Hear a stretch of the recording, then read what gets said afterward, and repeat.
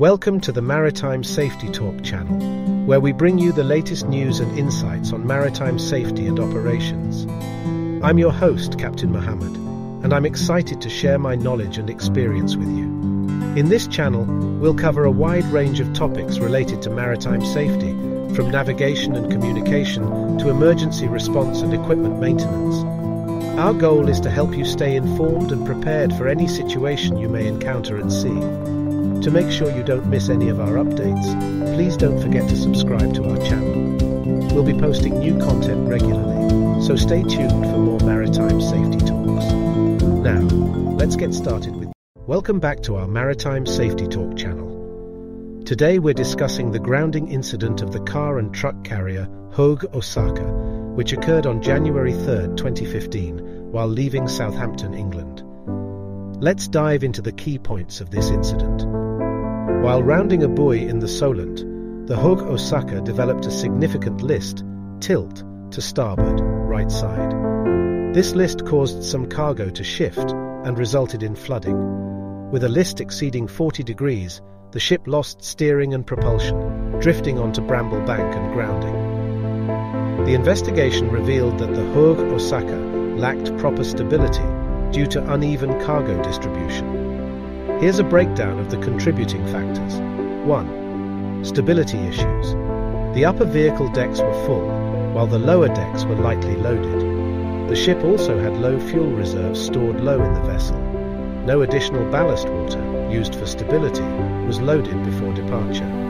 All these factors led to a high center of gravity, making the ship more prone to tipping. 2. Cargo and planning problems.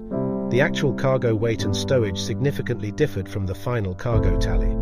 Ballast tank quantities were estimated on board and differed from actual levels. Cargo unit centers of gravity weren't considered in stability calculations. Most importantly, no stability calculations were performed after cargo loading was complete before the ship sailed. Safety issues and recommendations.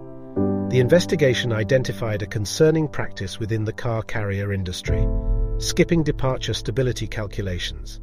This incident highlights the importance of proper stability assessments before any voyage. The owner and manager of Hoegh Osaka took steps to prevent similar incidents, and the Marine Accident Investigation Branch, MAIB, made recommendations to improve stability assessment procedures across the industry. Thankfully, all crew members were safely evacuated, and there was no pollution from the accident. A major salvage operation successfully refloated the Hoegh Osaka. Lessons learned. The Hoegh Osaka grounding serves as a stark reminder of the importance of proper cargo distribution, ballast water management, and pre-departure stability calculations. These measures are crucial for ensuring the safety of crew, cargo, and the marine environment. That's all for today's discussion on the Hoegh Osaka grounding incident. We hope you found this case study informative and valuable for your maritime safety knowledge. Don't forget to like, share, and subscribe for more content on Maritime Safety Talk. Stay safe and see you in the next video. Thank you for watching, and don't forget subscribing to get every news, and I wish you a bon voyage and safe travels.